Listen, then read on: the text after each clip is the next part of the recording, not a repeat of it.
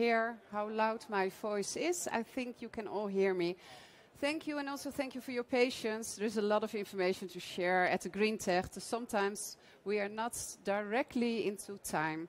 My name is Jolanda Heistek. I'm the director of the Green Board, and also for the Green Tech, I'm the chairman of the international jury. So this morning, we brought out the Innovation and Concept Awards. So welcome at the technology stage and at the discussion about integrated crop management for healthy plants. As I may tell you is that resilient crops and robust cultivation systems are very in the spotlight these days. I hear about it every day. We want plants who are tough enough to withstand diseases from contacts like fungi, viruses or bacteria, healthy plants. And more also consumers demand for environmentally friendly, grown and residue-free products. That is what the consumers are asking for. And this results in the question and also the wishes about using less chemical crop protection. And we use already very less. So the use of the crop protection is under pressure. This is one of the main reasons that resilient crop systems are becoming increasingly important these days. And there is a lot of potential to innovate, that was also in the awards, and the adaptive cultivation methods in horticulture. So for example, much is known about natural solutions. I saw in a lot of booths about that. Natural mechanisms of action and the way they contribute to a resilient plant production. So this session, what we will now listen to, will approach natural crop protection from different angles. And I'm only the moderator, and I can tell you a lot about it, but even more, the experts today can better give you more the introduction. So I'm very excited to introduce you to the panels. You see also the names over here. Johanna Bac-Molenaar, researcher, plant health at Wageningen University. Welcome, Johanna. Guido Roozemond, product manager at Koppert. Welcome. And Dick van Alphen, manager international relations at Royal Van Zanten. At the end of the presentation, I will really like to come in contact with you, so with a lot of questions and with the panel. But first, we start with 3 presentations, so you have more information in what the experts think about these new systems. Johanna, may I please first ask you to take the floor and tell us more about designing resilient cultivation systems. Please, Johanna. Yeah. Thank you. So, good afternoon, everyone. As said, I want to tell you something about the resilient cultivation systems and about the design of it. And then the question is, which building blocks can you combine to get to a really resilient cultivation system? So if we talk about these cultivation systems that are resilient, what is the aim? What do we want? I think then you want to design a cropping system in which high-risk pesticides are banned. And nowadays, even people are asking us, maybe can we get a cropping system where we hardly use any pesticides? But at the other side, of course, you want that the grower still is competitive, that it can earn money. And then you should search for different building blocks of green innovations, as we call it. And if you combine these building blocks, then we think you can get a real resilient cultivation system. It's not just doing one thing differently, and then you do better. No, you should combine things. Oh. So if you want to design a new cropping system, you can do that for whatever crop you are interested in, yeah? It can even be a crop in a greenhouse grown or a crop that is arable. But if you do it, you always have to concern certain things. And that's where we made this figure for. So first of all, you have to think about hygiene. So about being clean and staying clean. And it also has to do with all the water technology that we talked before. Then the second thing is about the choice of your cultivar. We always tend to choose the cultivar that has the highest yield, of course. But if less pesticides come available, then it's very important to also look to all the resistance that are there, or the tolerances. And because we know it's not possible that you have a cultivar that is resistant to all the different type of pests and diseases, it's also important to work on the strength of the plant itself. So to make the plant defend itself against the pest or diseases that come in your greenhouse. And that is what we call induced defenses. And then the third thing, it's very logic. I think most people work already on it. It's about optimal growing conditions. But optimal means it can be optimized. And you can think about very easy things like how do you irrigate? There are still quite some greenhouses in which, for example, top head irrigation is used. But we also know that then the differences in irrigation between plants is quite big. So then it's one of the things that can influence whether a disease or a pest can come into your plant. And the last thing you should consider is the conditions around the plant. Maybe you can make conditions that block certain diseases or pests, or that stimulate your biologicals. And then you can think about natural enemies or about biostimulants or things. You also can make the environment better. And then, if you grow in a greenhouse, I think it should be the standard that you also introduce your natural enemies. And then I want to give you some examples of things that we did as building blocks of a resilient cultivation system. So one of the things we worked on is the establishment of natural enemies by banker plants and additional food. So natural enemies are insects that eat other insects, pest insects. And these natural enemies, you want to have them in your greenhouse always. But of course your pest is not always there. So how can you keep this natural enemy inside your greenhouse, that if you introduce it once, it stays there until the end of your crop. So it's always available if the pests come in.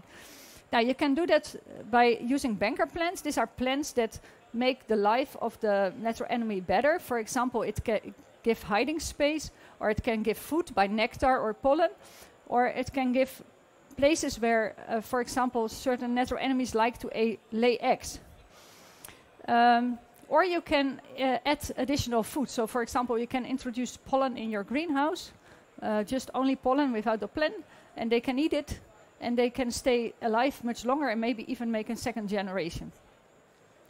So, in one of our experiments, we worked with Orius levigatus, is one of the generalist predators, and we put different types of banker plants in our greenhouse, so plants that don't give production, but they are only there because of the natural enemies. And then we had 3 different types. One, Alyssum, has nice flowers that have nectar. Sedum is very soft, you can very easily lay eggs in it. And Tagetes is a plant also, it has pollen, and it gives hiding places. And then we see that this predator over time really increases in the greenhouse. So it means that there are new generations, and these new generations again get a new generation, so it's really established in your greenhouse. And if we didn't put these banker plants, then it could not establish in this greenhouse. The second example is about powdery mildew. We had a trial in which we used different physical methods to fight the powdery mildew. These were 2 types. One was using UVC. It's a light that can kill spores, and mildew spores are a lot in the air, and it can kill the spores. And the other thing was, it's called beregening here. It means that we, from top, made the plants wet. And the spores of powdery mildew, they cannot stay very long in water. Then they cannot handle the atmospheric pressure, and they will more or less explode, so they will die. And we see that, especially the UVC, over time, it's the blue line. It makes the powdery mildew stay low for a very long time. Although the rest of the greenhouse, there was even an untreated control, there was a lot of powdery mildew. And also, if you then look to the production, in this case it was strawberry, then you see that, and that's the second graph, that the good fruits, so that is the light blue and the orange, they are higher. And especially the fruits with the mildew, it's the dark blue, it's hardly there. A third example is about induced defenses. In our system, we treated the plants each 3 weeks with an elicitor that makes the plants more resilient to insects, in this case thrips. And then we did a test each 3 weeks whether we saw differences in how easily the thrips could eat a plant. And then if you compare the elicitor, in this case methyl jesmonate, with the control, then you see that the yellow bar is always lower than the gray bar. And yeah, we see also that the gray bar varies over time, and this has to do with the status of your plant. Your plant is not as susceptible each time of the crop. But it shows that you can induce the defenses, but also you can induce them for a longer time. It's not only at the really end we couldn't see anymore this difference.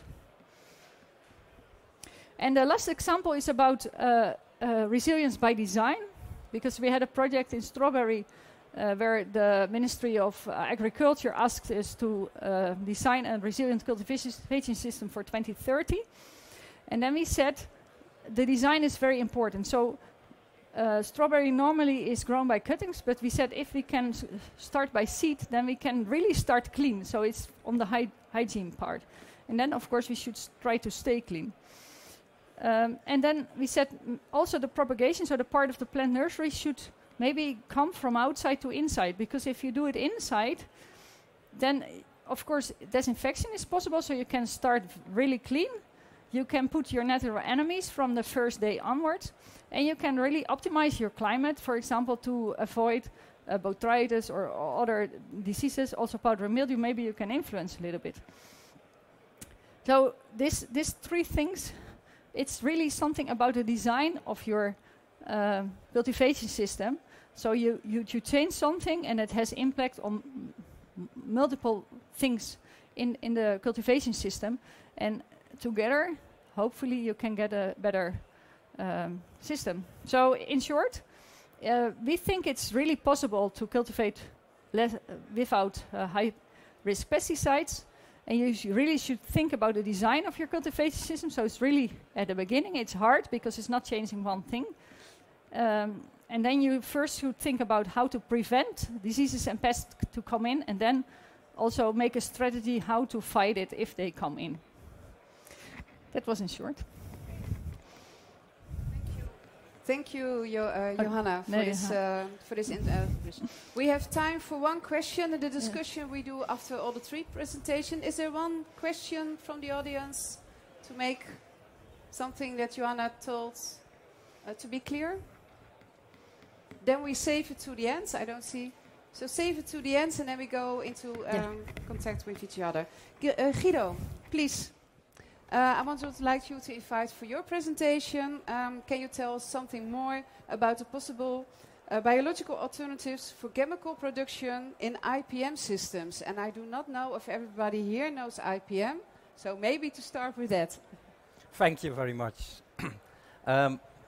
Well, maybe for the people who don't know IPM, it stands for Integrated Pest Management. So essentially it's the system where we first look to the natural solutions in order to control pests and diseases, and then in the second phase we go for correction tools, either biologicals, and in the last phase we go for chemical control. Thank you. My name is Guido Roozemond, and I want to zoom in on how biological insecticides can help you as a grower to build really those IPMs, so integrated pest management systems, in my presentation. Let me first introduce myself, where I work. So I work at Koppert. Probably most of you know Koppert, but Koppert is a provider of natural solutions like beneficial insects, pollinators, and also biological plant protection products, and we do that together with an integrated advice towards growers. I work as a global product manager at Koppert, and in my portfolio I have several biological insecticides.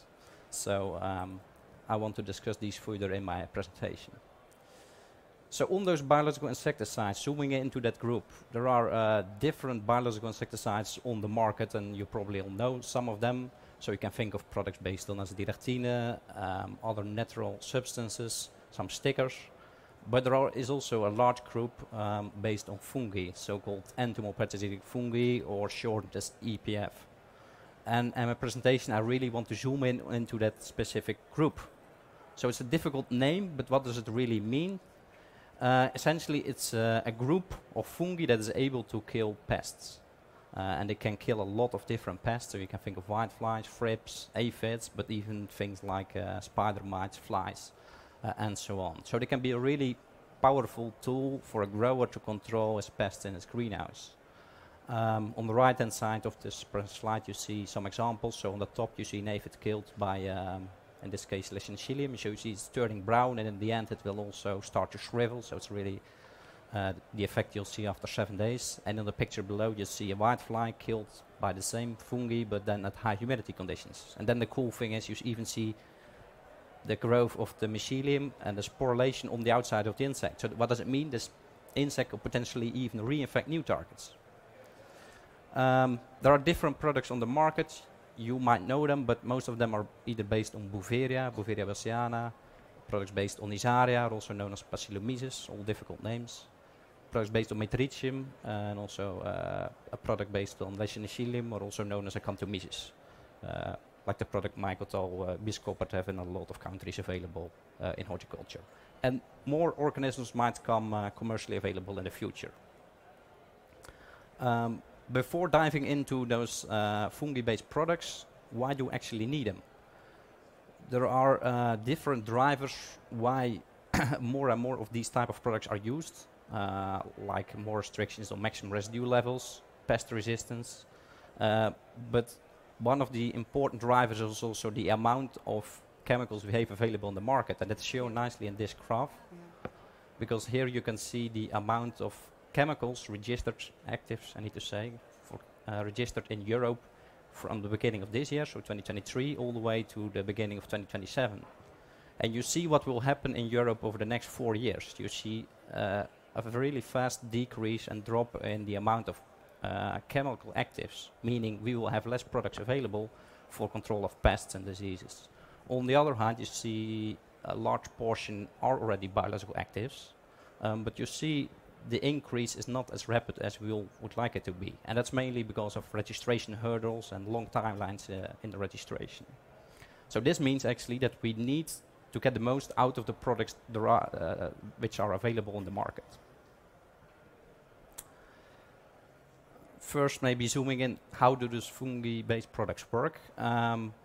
You will see it on the right-hand side. It's the life cycle of those entomopathogenic fungi. It's the example of Lichenichilium, but it's more or less the same for all the other type of entomopathogenic fungi. So what happens, the products are normally based on spores, so you spray your crop with your regular spraying equipment, you disperse the spores over the crop, and directly after you have sprayed those spores, they start to germinate, and they actually produce a certain enzyme which is weakening the cuticle, which is the skin of the insect.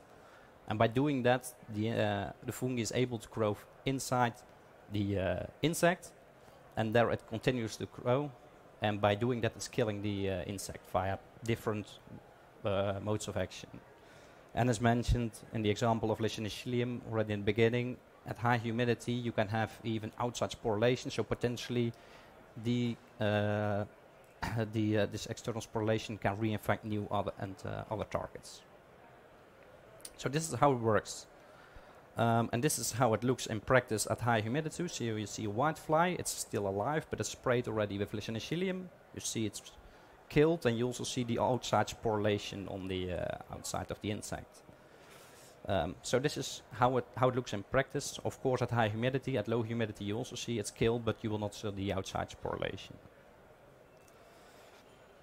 So how to integrate such products in your IPM program with beneficials? One of the characteristics of these type of products is that they're safe for almost all the beneficials and for the pollinators. And that's because they have a really specific mode of action with the specific enzymes, how they interact with your pest. And because of that, they are safe for a lot of different beneficials, almost all of them. And I have shown an example on the right-hand side. It's a screenshot of the corporate side effects app, where you see the example of one of the entomopathogenic fungi, Mycotal on mites, Swirski, the Gelmins Aphiolitis, and also on the Bombus terrestris, so bumblebees. And you see indicated with the 1, it's safe for the beneficials, and it's also safe for the pollinators. Furthermore, also there's no pre-harvest interval, meaning that you as a grower you can use it all the way till the harvest. So you don't need to wait as a grower or maintain a certain amount of time between spraying and harvest, or the pre-harvest interval is really short. And there are also no maximum residue levels for these type of products. So are all characteristics that make them easy to integrate and to use them during your cultivation, even when there are best beneficials present in your crop. When to apply these type of products, you can distinguish mainly three ways how these type of products are used. First of all, that's really at the start of the cultivation, so directly after planting, where in the past you might have used chemicals to start off clean. More and more growers start to do the same thing, so do a couple of applications with these type of products to start off clean, so to kill the overwintered thrips, aphids or other pests in your greenhouse, or to kill the pests which might have come from the propagation phase.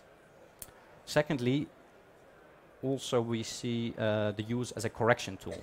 So when the pest pressure starts to increase, the beneficiaries cannot keep up with the pest, that these type of products are used to really bring down the pest pressure. And I have an example in this screenshot. It's a screenshot from a scouting app of Corporate Natotech Scout, which is an example of a tomato grower where you see indicated with the blue line the whitefly pressure in the greenhouse. You see it starts to increase from week 19 onwards. And then you see that 3 applications are done with an entomopathogenic fungi, indicated with the arrows, and then afterwards you see the drop again.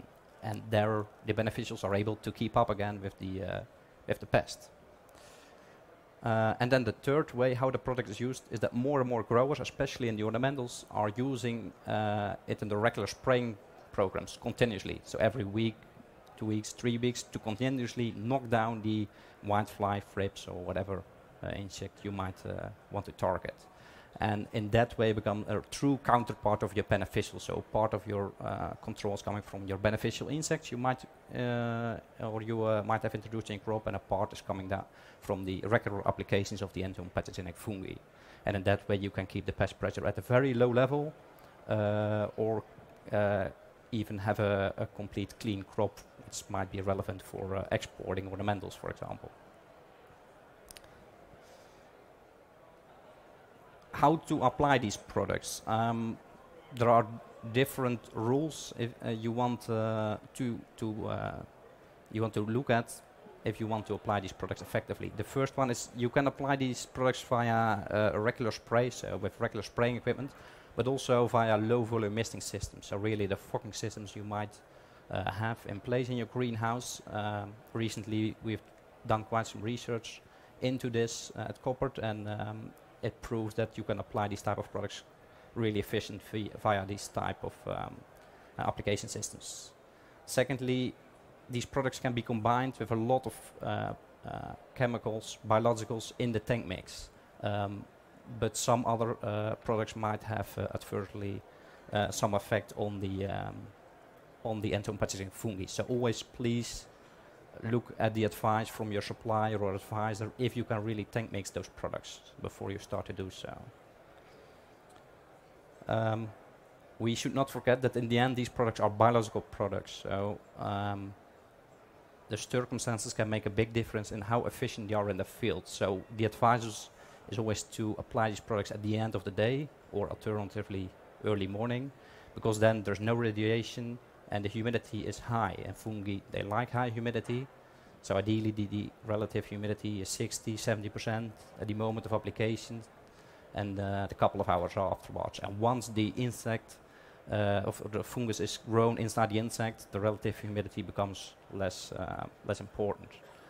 This is, I need to mention, this is the relative humidity in the canopy, so the microclimate, like shown in the drawing. And if you have a crop which is evaporating in the right way, that's always has the relative humidity is always 10-20% higher than it is in the greenhouse itself. And then last, the best results are always obtained with such products when you do really a couple of consecutive sprays, so 2, 3 or 4 depending on the pest pressure. And the interval is also dependent on the pest. Like with some pests you might want to use an interval of 7 days, with some other pests you might want to have a shorter interval. like for aphids, which are rapidly reproducing. So these are the four main rules. Of course, there was much more to say about this, but I don't have the time to do that. This is what I wanted to tell, and if there are any questions, I think we can answer them now or later on. Yeah, thank you, Guido. And yeah, I was glad to see the degrees of the chemical compounds, but a little bit sad that I don't saw a degree increase on biological alternatives. Indeed. As it will be to you, then it will be a big increase, but maybe with collaboration we can assure that. Is there one question now to make something that Guido told us to make some clear, and otherwise, yeah. I don't have a handheld, but if you... Oh, there is a handheld. Oh. Thank you. Please, can you tell us our name and the question to Guido, and from which organization you are, please? Yeah. I'm John Secker with Pure Flavor Hot House in Canada. Registration in other countries, it's registered in Europe. What about North America, Asia? I can say that the registration gives everywhere in the world difficulties, but Europe is amongst the strongest and the longest timelines. So America, Canada, all those countries, it's easier to register such products than it is in Europe. So is it registered? The product is Mycotol is registered in Canada, not in the US. Thank you. One more question, maybe? Okay, then we will wait to the end of the discussion. Thank you, Guido. And please, Dick, also the floor to you. And please share us our day-to-day experience, because you are going now into more practical cases. Yeah, thank you very much. Brief introduction. My name is Dick van Alphen. I work for Royal Van Zanten, a ornamental breeder. So we are really in the middle of the whole supply chain. We breed genetics, we breed beautiful plants, but they are grown later on in the cycle at professional growers.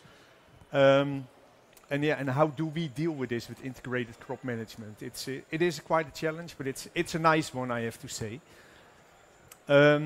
So we look at a Royal Van Zanten toolbox. What we have, as said, we are a breeding company. So we can do something in the breeding area, healthy growing environment. It all hooks into the earlier presentations. So I'm happy to see that, by the way. Best practices in hygiene is a good step, and teamwork. I think it's fair to say that whatever you do, your basics need to be right. If your basic growing circumstances are not okay, you just have a lousy plant that's susceptible for everything. So that's what we try to focus on a day-to-day business. So yeah, that combined together with our partnerships is the toolbox to success. If we look at our breeding program, there's certain things we focus on. Soil-borne disease, so really breeding at resistancy. Soil-borne diseases, insects, fungi, virus and viroids. If you breed a variety that is resistant against thrips, you have a lower risk of TSWV. If you have a variety that gives less issues with verticillium, it helps the grower in the end as well. But it also helps us as cutting producers. So, yeah, I'm speaking here from the middle, the production of plant material, and so we're really keen on finding those benefits. And what we see, it is a long-term goal, long-term development. And at this stage, if you just have one resistant variety, the rest of it isn't. And it's the same as with kids. If you don't have pancakes, you go for the fries or the pizza. So there's always something next to eat off on. And that's what the diseases and pests will do as well. So we're not there yet, but it's step by step, just improving, and all our competitors do the same. It's just one of the things to move forward on. And then if we look at our production facilities, we run a 23-hectare cutting production unit in East Africa. And we really focus on an environment that just ensures healthy growth. And I just highlighted 3 things here, and there's more involved. But if you look at the climate, if you have a healthy growing environment for your plants, the light the right light intensity, the right humidity, it just helps. It gives your plant a good, proper growth. So we focus on that part, and we make sure we have measuring equipment in place, read the data, and move forward. Irrigation, to be mentioned earlier before as well. Our plants need water, need fertilizers to grow properly, and the root system is a very delicate part of our plants. And if you mess up with the root system, all kinds of things will happen that you just don't want in your greenhouse. So really trying to understand our soil and measure what we need to do and try to be spot on. And looking at a healthy soil, as you can see, a lot of it is still grown in the soil, and there's several things you can do that help. One of the things we see, for example, nematodes is a difficult one to kill with chemicals. It's not an easy one with biologicals, but there's a beautiful product called marigolds that you can see it and really as a crop rotation product help you in your next crop cycle. So we're trying to integrate different crops in our production cycle as well. And it's all about finding the right balance in your growing environment, getting your basics right. So that's the growing part. If we look at the hygiene part, it's been mentioned before as well. Really start clean, stay clean. Sounds very simple. It is simple, but you see that there's always some small loopholes. So really practical things. Start with clean material. Or you can treat the material that you get in. But you can also just make wise selections. Which plant materials do we use as our starting material? And we always try to select the cleanest one out there so that we know that we import less issues and we can start off healthier. A simple other one, double door entries before you enter your greenhouse. Just avoid that trips is blowing in or that ácaros, sorry, I've forgotten the English word for it, are moving in. It's creating certain barriers, and it's all small building blocks that help you in your successful growing environment. You see a lot of it is just being brought in by people. You wash your hands, you wear an apron. So if you walk outside in the grass, you don't take any insects inside. Just simple things like that. So it's the outfit, and we really try to plant and empty greenhouses in one go, so you can also start clean, stay clean, and you know for sure you don't have any insects wandering around before you start your next crop. So it's all about prevention. And then the other one is teamwork. Really developing a knowledgeable team is what we call it. And we focus on developing our team at the production sites. So not only in Uganda, Colombia, but also in the Netherlands. We try to connect our growers worldwide. Because if you tap into each other's network, you learn and you find solutions. I'm a strong believer of that. So it's really at the production site. Sorry. So we invite our growers to study, to participate in partnerships. But we also really work closely with competitors. So we work together with other production sites in Uganda because we all face the same challenges. And I think it's something pre-competitive. We all benefit from a clean sector. We all benefit from clean produce. And I don't think that should be the unique reason to buy from us. So we just want to make sure the market stays open and we produce wisely. So we really work together with our competitors from that point of view as well. You're a relative small sector in different parts of the world, so registering produce is difficult. Getting in good results is difficult. But there's also parts where you can work together by combining shipments, importing produce, and just having a decent cost price on that part as well. So finding each other. Well, partners, customers in the industry. So it's I mean, we work together with the with corporate, with all the others involved, but also with our customers. And in the end, we think, and I strongly believe that you have to work and work at this as a team. And there's one clear message there, that's trust and transparency. If you have to be open what you're experiencing, open what you've learned, and only that way you can move the industry forward. So that's a very brief but fast presentation. Thank you very much. Thank you, Dick. And they were all very good, to my opinion, presentations. Is there a question in the audience about what Dick is presenting us? And when you have a question, please raise your hands or just yell, and then I come to you. Maybe with this last, because I'm very for collaboration and working together, I see teamwork. Is this my dream team?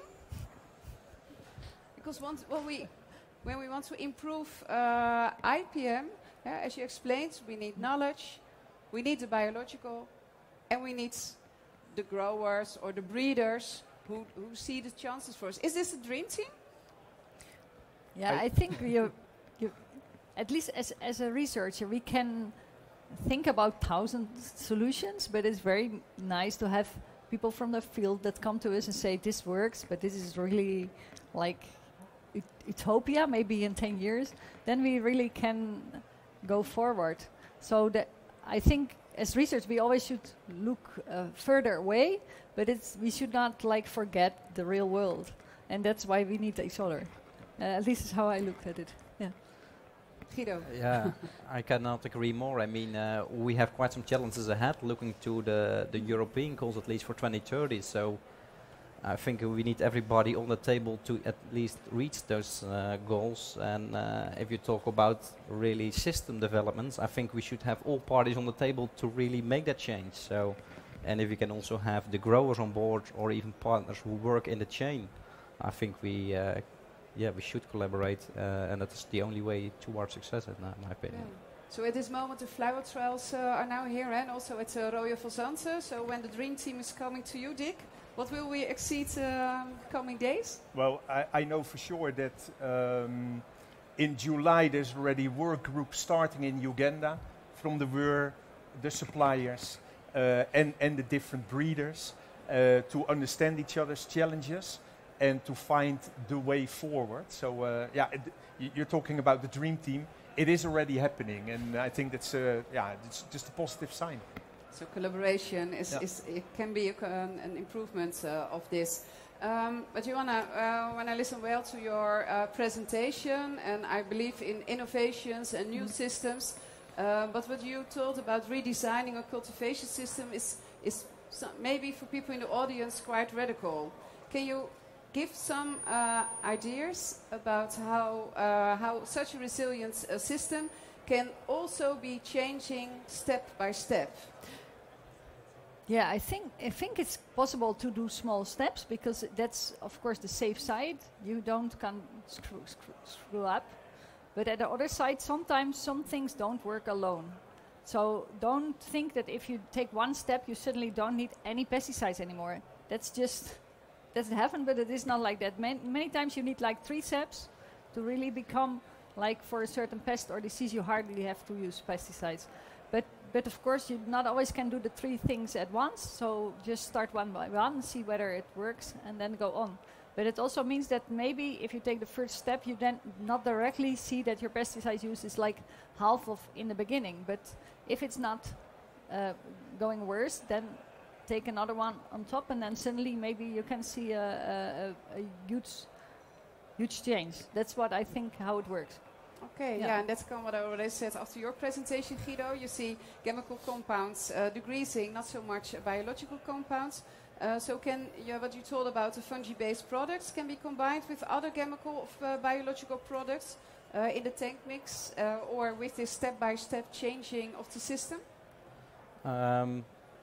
You mean if they really can change or replace the chemicals? yeah, or can we replace it, or can we do it in combination? Because when it's not 100% biological, can we also can be in between? So they can be combined quite well, I need to say, because most of those products they can even be combined in the same tank mix with a lot of chemical and biological insecticides and fungicides. However, there are of course some products which are not cannot be combined with this type of product. So therefore, always it needs to be checked, and a really good advice needs to be given what can be combined and what cannot be combined. So that's really something the supplier or the independent advisor will know, or can even be looked up on a lot of the companies' websites. Yeah. So when people want to know more specific information, they can also visit your booth of Koppert here at the stage. More than welcome to answer questions. Yeah. So Dick, there are a lot of people from abroad, to my opinion, what I see in the audience, and can you tell me what are the challenges for the use of biology abroad? Because what you told also, Royal Van Zanten is also at different countries in the world. So what are the challenges? What has the people in the audience take home or take into account? I think that there are several challenges. One is getting the logistics organized. A lot of the IPM products are, or the biological products are living organisms. Transporting living organisms worldwide is a challenge, because you've got a supply chain that has to go by plane, by boat. So how efficient does your product remain at time of arrival? How do you apply it? That's one of the challenges. I think understanding of what each company does is a real important one. So there's with technology a lot can be solved nowadays. I mean, there's VR glasses that you can just have your advisor join you from behind his desk. But that's changing that mindset to adapt technology and move forward. And that's not always easy.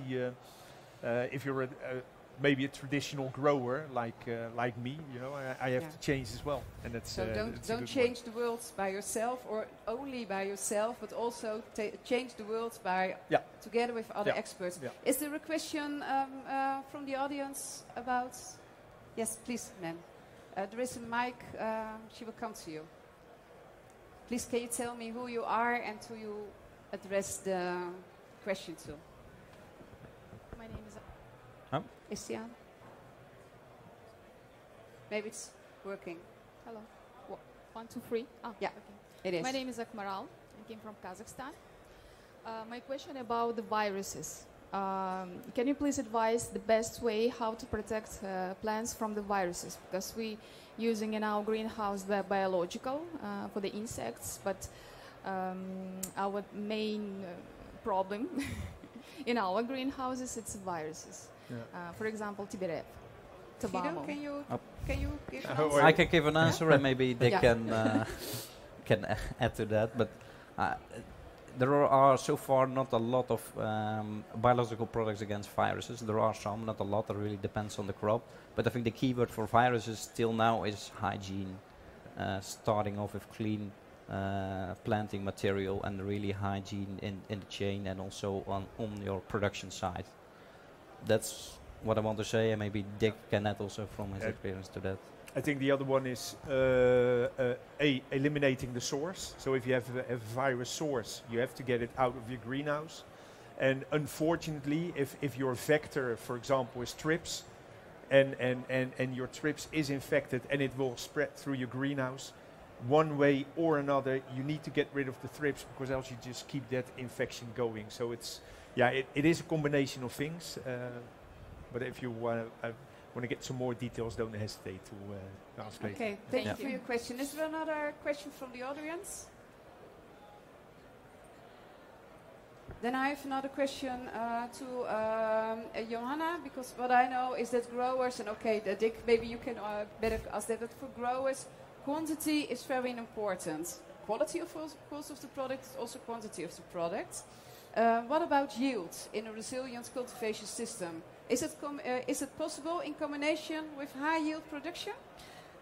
Yeah, I think in all the projects that we have, the aim is that the yield is not going down, but it's many time also how to say that. It's really also for example, the cultivar that you choose, of course, determines also partly the yield, and of course how well you can treat your diseases and pests. And I think if you add enough building blocks, then you can really fight the diseases and pests in most cases. And I agree, the viruses are still the the hard thing. But yeah, hygiene and also the water system can help already really a lot. But then I think it's possible also in future. But yeah, also innovations I think especially at the breeding side will help with that a lot. Okay, thank you, Johanna. And I think as a dream team we can speak over this topic even more minutes and hours, but we are coming into time. I want to thank you, Johanna, Guido and Dick, for your time. Thank you for as the audience. Maybe people, when you have still some questions, you can ask Johanna. You can visit the corporate booth here at the Green Tech, or I will recommend you go to the flower trials at Royal Van Zanten. And thank you for your interest, and a big applause for our experts.